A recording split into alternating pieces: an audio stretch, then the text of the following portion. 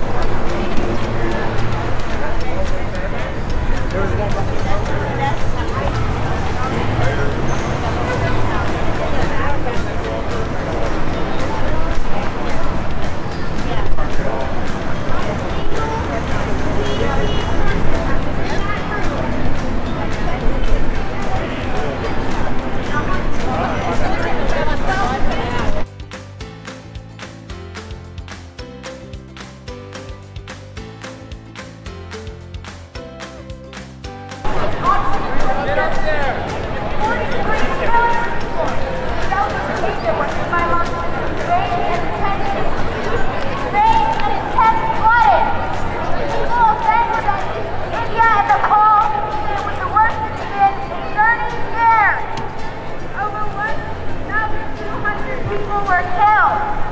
While flooding during the season was expected, this level has never been before. And finally, back in 2017, a massive heat wave attacked Tennessee.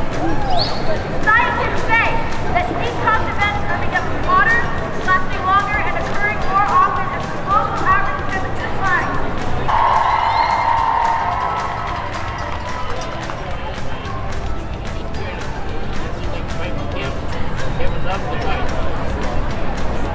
I figured that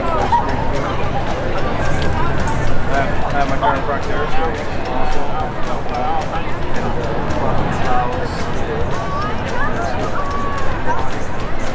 Good day. And you will have a good day, too. you too, take care. Motivations. Everyone's sitting here.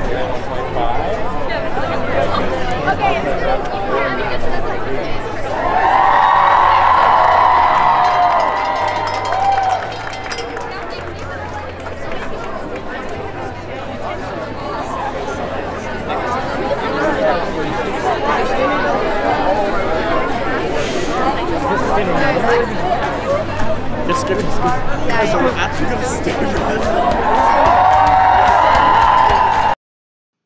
Okay, so there's the two protests. A few pictures for you, and you now know as much as I do.